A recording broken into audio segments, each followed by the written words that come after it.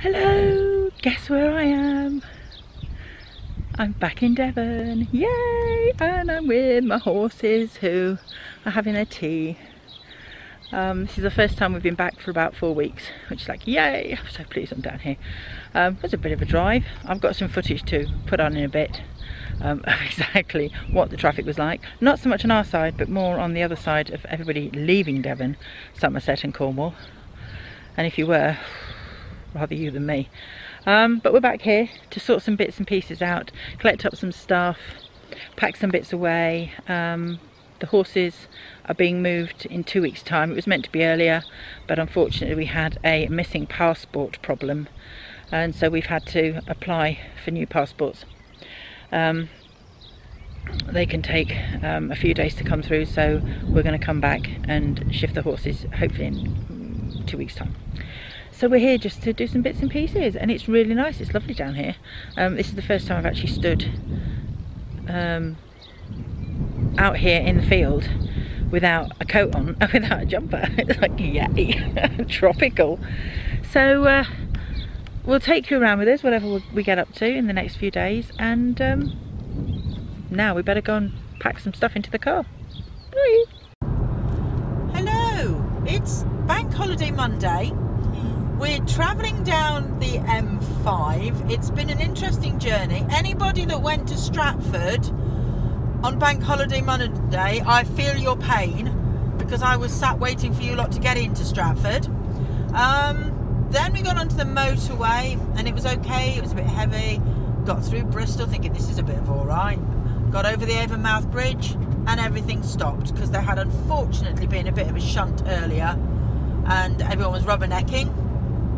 What? So rubbernecking is when you like everyone slows down to have a look at what's happened at the accident. It's terrible. So anyway, we're now we've had to slow down now because we're in a section where they're doing in Somerset where they're doing the central reservations, so it's a 50-mile-an-hour stretch. However, the traffic coming out of Devon, Cornwall and Somerset heading north, if you are watching this and you were or are or whatever, yeah, whatever, we're in that traffic, I feel your pain again, because it's stop, start. We all do. We've been watching it, and at the moment we're all crawling at 50 miles an hour, but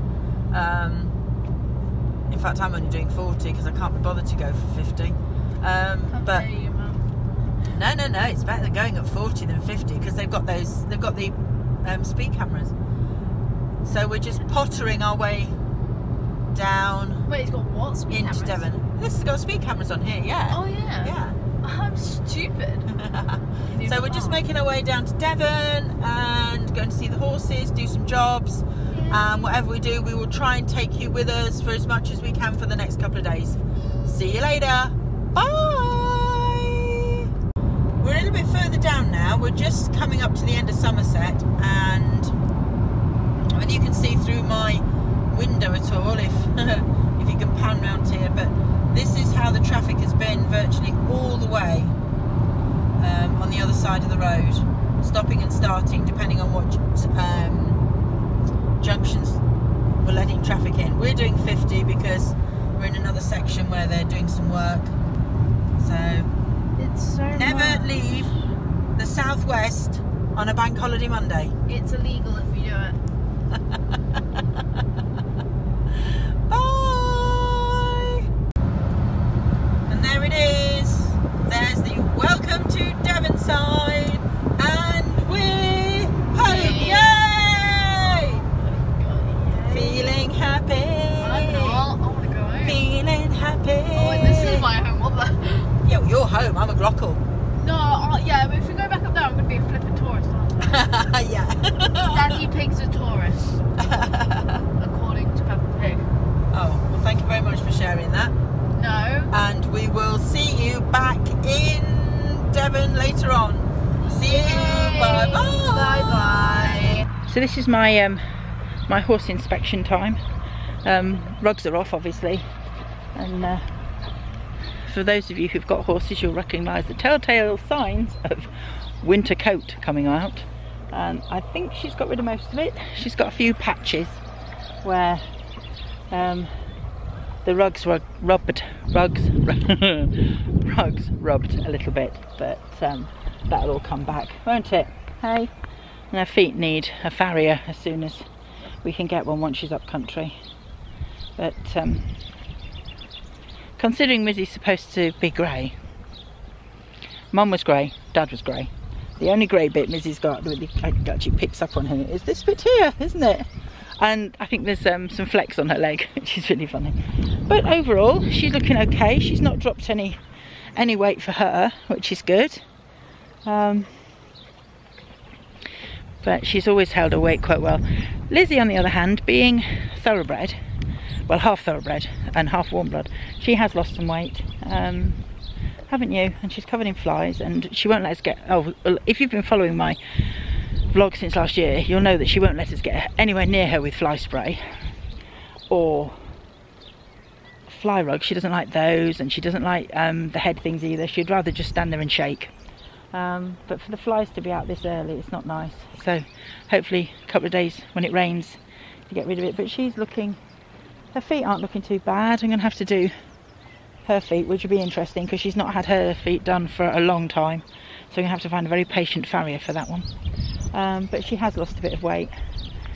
She's not so much lost condition. She's not too bony, are you? Hey? There's a little bit less there than there should be, and I can't feel her ribs, which is a good thing, but I always like to check them when the rugs come off just to see how they've done over winter. I'm not sure what's coming out on this because I can't really see the camera very well, but I can't see the screen. But no, she's looking all right, and they're still eating. They've got bits of grass coming up, and they've still got their haylage. Joe's looking after them. Thank you, Joe. And they're here for, like I said, a couple more weeks in this field, and then they'll be off up to Devon, where they actually probably will get spoilt. They're going to a really nice yard with solarium for when we wash them. Wash that one. That one there. I don't actually think she's ever had a bath. No, she hasn't. Mizzie has. Mizzie had lots of baths because she was backed and ridden, and she was competed in hand as a baby, so she was always kept quite clean. But no, the black one could be a bit of an issue when it comes to washing. Anyway, I'm going to go now. Now I've done my little inspection of the girls to make sure that, you know, more so to make sure that, you know, we've not got too much hard work to get them not fit, because they're never going to be competition fit. Although I think Mizzie would be quite good to do, if she had a foal, she'd be really good to do mare and foal classes with. She might do veteran in hand as well, if she can remember how to behave. Although I might have to lose some weight, because quite frankly, me running with her, is it going to happen? I don't think so. Anyway, I'm going to go now down to our accommodation, which I will video for you. But oh, so like see, a month of not doing the gate and I can't do it. And we'll video that and add that in at some point. I'm not sure whether it'll go onto this vlog or I'll do a whole vlog of places we've stopped. That might just be something a bit different. And then we'll see the girls again later on, whatever time we get back. We're hoping to go, I'm hoping, because it's Bank Monday and everybody, fingers crossed, is now on the M5 going north, some of the places will have calmed down a bit so that we can actually go and go to the beach or sit at Northern Burrows, somewhere like that. So anyway, wherever we go, I'll take you with us later. See you soon. Ta-ta. Something I forgot to mention. Across the other side of the burrows, where the horses are, there's the odd person you can see walking. You probably can't see it very well. They do actually have golf clubs with them, because this is the oldest links golf club in the world. This is Royal North Devon. Patron president is Prince Andrew, Duke of York, who I believe does play down here. I've played the course before. It's nice if you like links. It's very open. can be very windy.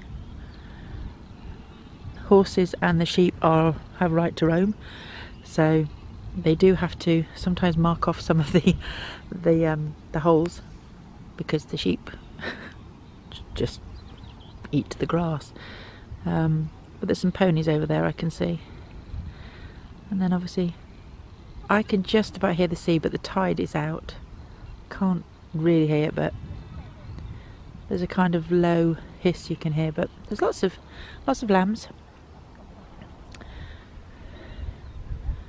Right over there in the far distance is Saunton.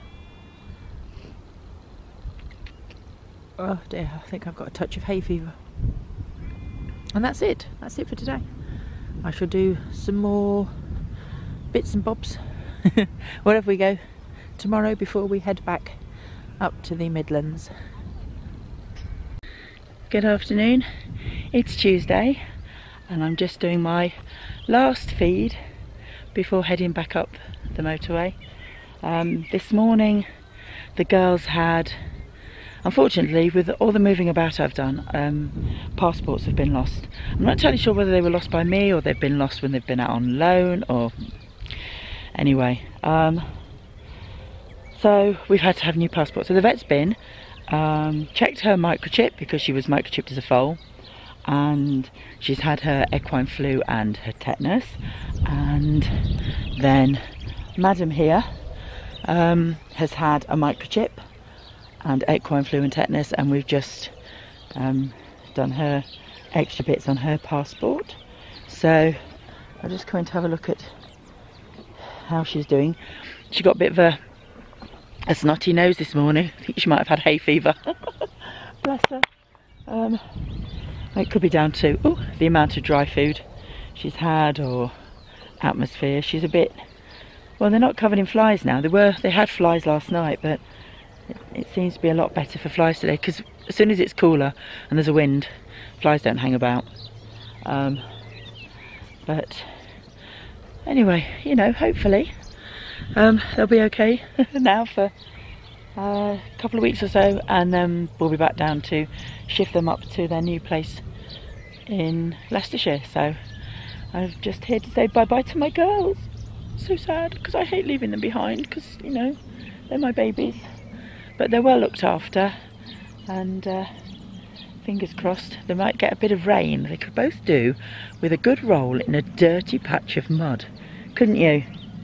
Hey? She's like, yeah, Mum. You know, I'm still eating my tea.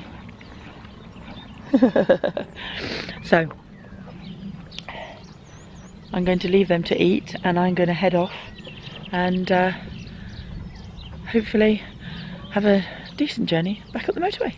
So I will speak to you all again very soon. Bye bye. Hello, made it back to Leicestershire. Got back Tuesday night with a croaky voice after doing everything with the horses, and came down with a whacking cold yesterday. As you can hear, still here. This is my second cold now this year. Loving it. Anyway, I'm in the garden at the moment. This is actually my parents' garden, and I've been offered a job to do their gardening. Well, actually, to be perfectly honest, I think I offered to do their gardening, or at least some of it. I can't do the heavy tree stuff. There's some dead trees behind me that are sort of hidden, that need to come out. I can't do those, and she's got a gardener who'll come and do things like that. But we're going to grow some plants. We're going to try and sort this lot out here, which every year runs away with my mother. There's all those, I don't know what you would call it. We called it sticky buds. Do you remember? It was like, if you were a kid, you'd go wading through long grass, you get all that long traily stuff stuck to you, and it had all the little tiny seed pods that stuck to you as well. So the plant did a grand job of surviving. But all these are actually beech trees that have come from the squirrels. And the squirrels over the years have brought the beech nuts in and buried them in the garden, and they've grown. And of course things get left, and they grow and they grow and they grow. So that's the job in the garden. Horse-wise, vet had to go out to see Mizzy this morning. Her nose was still pouring green snot. He thinks it might be teeth. Jo was with him, so she's got antibiotics to give Miz. Mizzy's had an antibiotic shot. They've had a look in her mouth, but Mizzy has, I think I might have mentioned it before, she has advanced periodontal disease, and she's had it since she was a baby. We discovered it when she was about 3.5. She was having teeth problems and food was getting impacted in the side of her face. She had some teeth out, and we were told at the time then by the surgeon that if she had to have any more teeth out, she would have to be put down because she's got nothing at the back to chew on, which is where, you know, they bite from the front and it goes to the back of the jaw to be chewed and masticated to go inside. Mizzy's living on borrowed time and has done for 15 years, so we've done well with her, and she's fairly, you know, she's happy, she can eat food, but I think I'm going to get the pair of them back here and then probably make some serious decisions what we do, because I think if Mizzy's quality of life is going to go down because she's got some teeth problems, then I've got to make some serious decisions about her welfare. I can't have her not eating, in pain, runny noses because she's got a blocked sinus and what have you.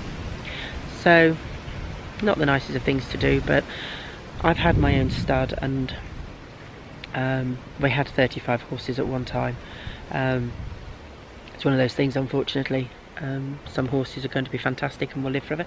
I mean, good grief, the girl might go on for another 10 years, knowing her.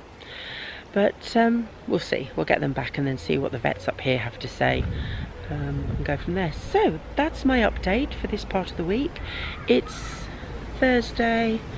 I've just been to the garden centre again to get some canes and stakes and things. It's been raining on and off, so we've not been able to do any gardening. But I'm now going to go and empty more boxes because I still haven't unpacked. And that's my job. So no more gardening today. I'll speak to you tomorrow, hopefully.